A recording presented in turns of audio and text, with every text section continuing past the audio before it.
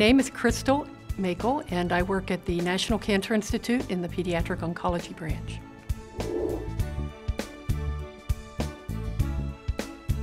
Dr. Crystal Mackall is an associate editor for Blood. Cancer remains the leading cause of death for children after infancy, and among those cancers, leukemia and lymphoma are the most common.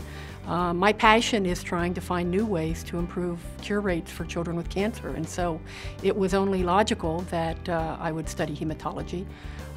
The approaches that I have focused on is using the immune system.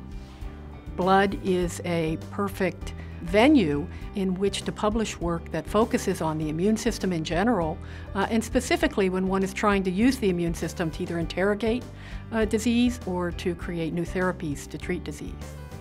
The papers that are most appropriate and that we love to receive at Blood are those that combine rigor. You need to have a complete story in an area that either tells you something very important about the normal functioning of, let's say, the human immune system, or perhaps gives you insight into a disease, the pathophysiology of disease, and potentially articles that give us a new insight into a therapeutic approach. As an editor, the articles that I'm most enthusiastic about receiving and reviewing for Blood are those that incorporate rigorous basic science and that interrogate a question that you can envision having application in the clinic. Peer review is the perhaps single most important element of keeping a journal's quality high. When a paper is published in Blood, we've essentially given our stamp of approval that the work was conducted in a rigorous fashion and that the results are valid.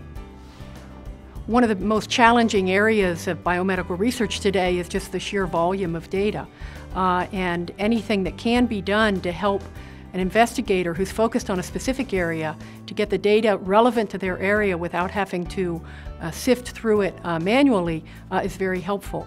Blood Hubs is a recently developed approach on the Blood website to allow you to coalesce areas of focus for particular groups. And these Blood Hubs will be very helpful in the future for communities such as pediatricians to be able to have ready access to the articles and the data that are relevant to them. The field of hematology has been one of the most fruitful fields in all of biomedical research. When one looks at the progress that's been made in understanding the biology of benign hematologic diseases, in treating the devastating diseases of acute and chronic leukemia, it's clear to see that this is an area of biomedical research that has been among the most fruitful of all. And for over 50 years, Blood has been the preeminent journal for publication of this type of work. As an associate editor, I'm honored to be able to help move certain fields forward that I believe have real potential to change the outcome for patients.